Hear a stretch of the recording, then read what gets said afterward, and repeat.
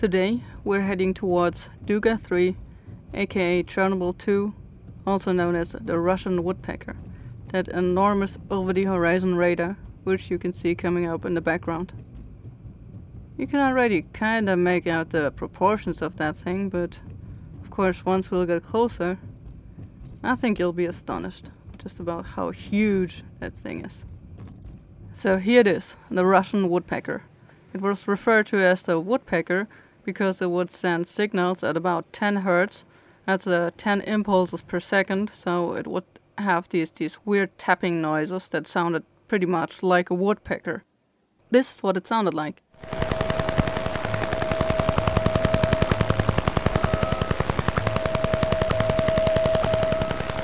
And this was to be heard all around the globe. And that was the exact purpose of that radar. It's an over-the-horizon radar.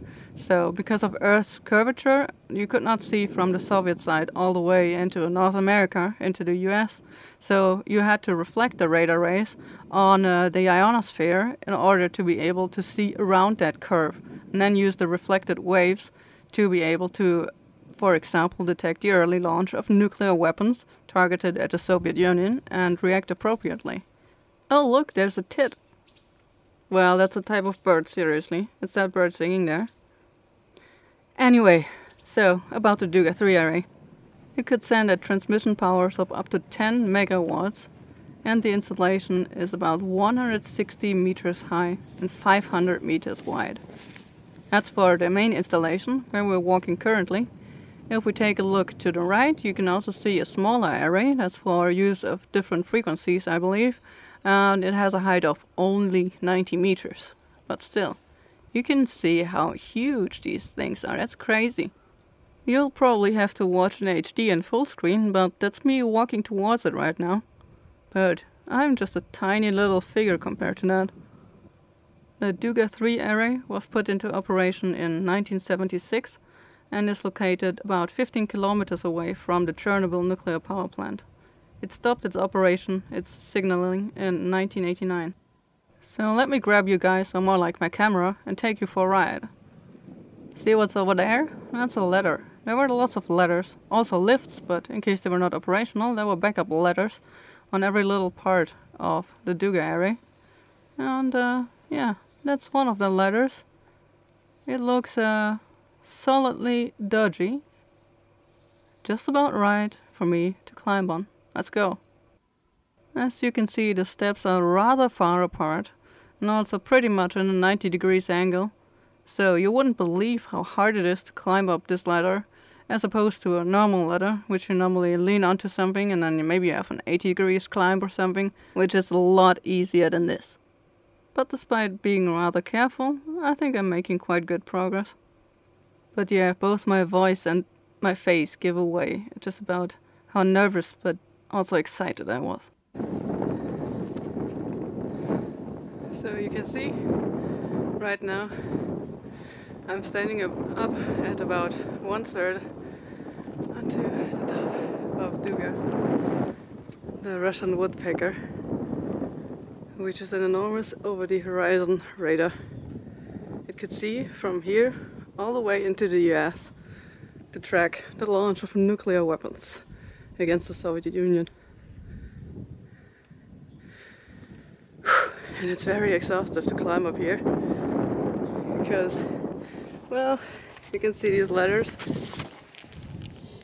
They're quite crazy because if you move on them, you can see they just wobble.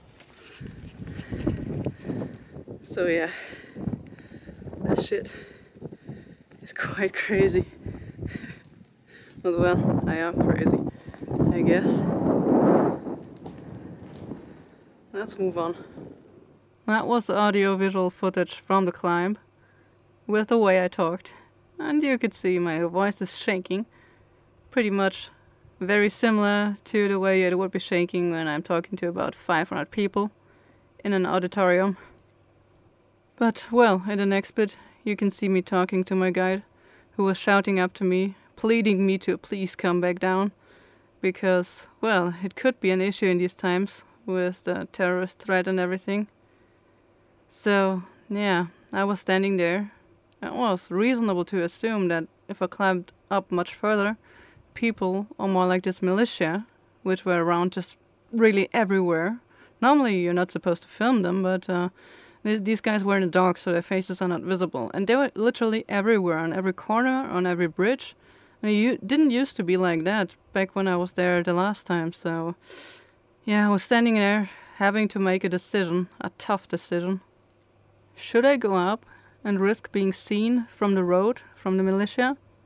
After all, tomorrow I have an appointment to go inside of the nuclear power plant, which is quite a privilege, so should I really risk that just to go to the very top of Duga?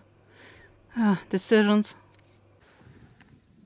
Okay, so my guide said it's sadly a problem to go all the way to the top, because if somebody sees you, that will be a very big problem in this time, because there's just been an anti-terrorist procedure, and the one was on a lockdown, and now they're, well, kind of scared.